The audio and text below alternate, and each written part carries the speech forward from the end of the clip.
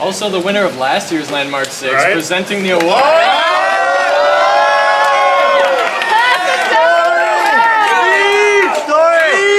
It's poetic justice. That's a long That's That's a long Look at the video from last year. If you Nobody gets the award out story first. Jesus Christ. Yeah! Tell me what. Tell the story. Nobody gets that award, they earn it.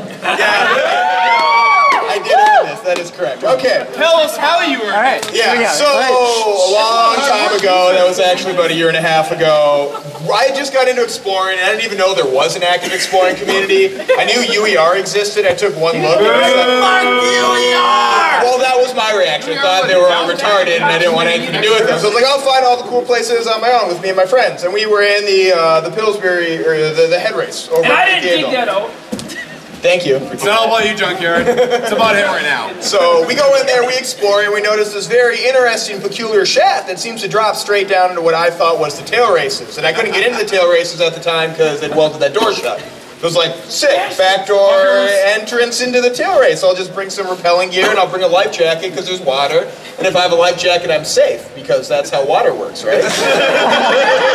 That's normally how water works. The problem with this water is that it was very, very, very fucking cold. So me and my two friends, Cole, who is known to you as the Pillsbury Doughboy and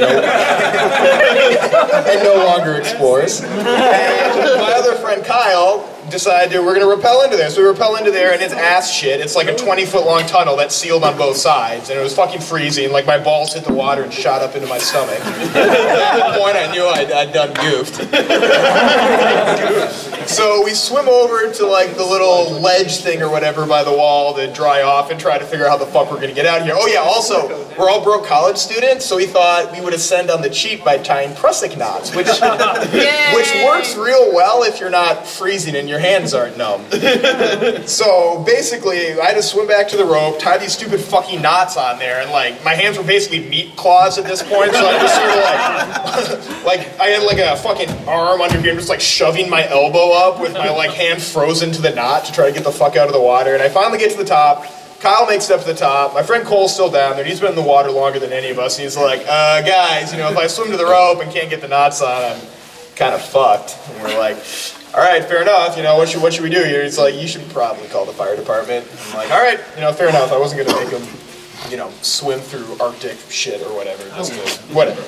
So I go out with my friend Kyle. I send Kyle home because I figured we didn't need 2 arrests. 1 would be plenty. This is acceptable. It's all good. Yeah. So I call 911 and I'm like, hey, Mrs. Dispatcher lady or whatever, can you just send me a fire truck?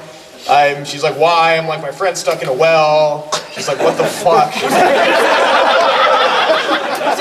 I'm like, look, by the Pillsbury Mill over in St. Anthony, just send me a fire truck, like, it'll be fine. It's like, we'll handle this. It's fine. And so a fire truck comes along with like 3 ambulances and a half dozen squad cars. I'm just like, I know, I'm just fucked.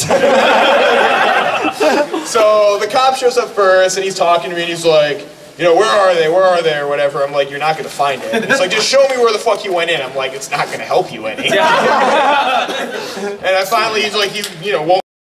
I'm like, fine, I'll show it to you. And I show it to him and he's like, yeah, that doesn't help me any. Yeah. I guess we should probably get the firefighters here. I'm like, yeah, no shit.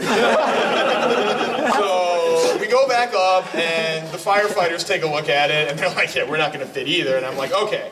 Now, I knew the head race connected to the Pillsbury Mill at this point. I knew there was that ladder there. I'd never gone up it. So I was like, well, if we can get into the building, we can probably find the ladder that goes down to the head race and go that way because, you know, fire guys can climb ladders, right? Otherwise, you know, firefighters. So we're gonna do that. And the cop's like, all right, I got this. He starts trying to like lockpick the front door. And then I turn around, and at this point I realize firefighters are badasses. Because one of them's got a fucking axe and is just banging out the door on the side while the cop's digging around with the front door. He was pumped, dude. Like, he had that smile on his face. And he's like hacking down. They're like, come on, kid, show us where he is or whatever. So I'm running around the fucking Pillsbury A-Mill. And I've never been in there before, and like the connection, it's just a tiny fucking hole in the ground. It's like this big. And I couldn't fucking find it because there's a rat's nest down there. So I'm like, all right, just give me a skinny firefighter. We'll go back through the head race, go up the ladder, and then we'll like, meet up with them that way or whatever. And I got like the skinny firefighter who also took one look at the fucking entrance and was like, I'm not gonna fucking fit. So I'm like, all right, just give me your flashlight. I'll go back in there, go up the ladder, and bring the fucking firefighters down. And they're like, fine. I guess you've done it before. I'm like, I've done it a couple times. Like, don't tell me that shit. I don't care. Just go in there and bring the guys down. So I go in there, go up the ladder, bring a couple firefighters down. And at this point, they're just kind of like, I felt like an amateur firefighter. It was pretty sweet. They were like asking me questions and like, devising their tactics with me. They're like, what do you think the best way to get them out is?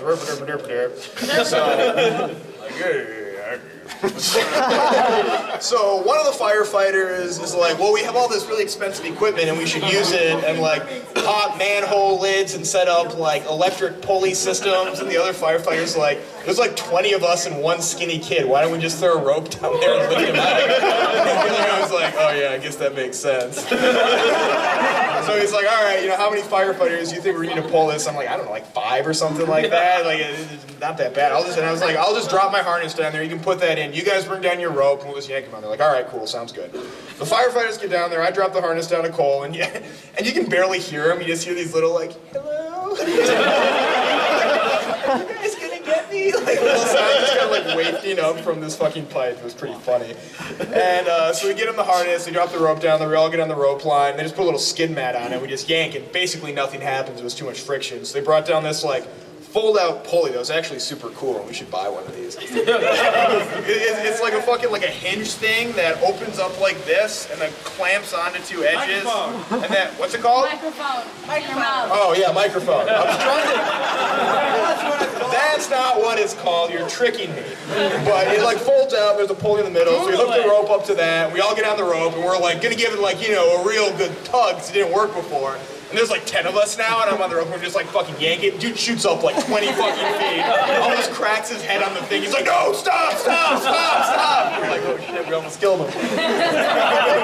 So we gently pull him the rest of the way, and and at this point the firefighters, they're pretty cool about it. They're like, we're just like hanging out on the rope line. They're like, what are you doing down here? And one of them's like, no, dude, they're urban explorers. I was like, yeah. And then they told me I should apply to be an amateur firefighter, which I thought was pretty cool. And we get out of there. Cole gets sent to the hospital where they anally take his temperature to make sure we And I'm just kind of like, helping the fire guys clean up or whatever. And we finally exit the building. It's just like, a nice solid evening of man work, basically. And then that little cop who was fucking around with the door and hasn't done anything productive the entire night is like, you come with me. And I'm like, okay, dude. And he gives me this whole like speech about like, well, you shouldn't have been in there, but you did trespass through the building. You went into this weird pipe, and it's not even the building, it's the tunnel. And I don't even know what like the tunnel's doing there. But you were wrong. And don't do it again. And I'm not gonna charge you. And I'm like, all right, dude, sick. And then I leave, and the fire guys are just like, wait, dude, you gotta do all that and didn't get charged? That's awesome. And he's like, now turn around. And this is the fucking like battalion chief of the fire department in Minneapolis. He fucking gives me a kick in the ass and laughs and tells me, don't do it again. And if you do, go do it in St. Paul.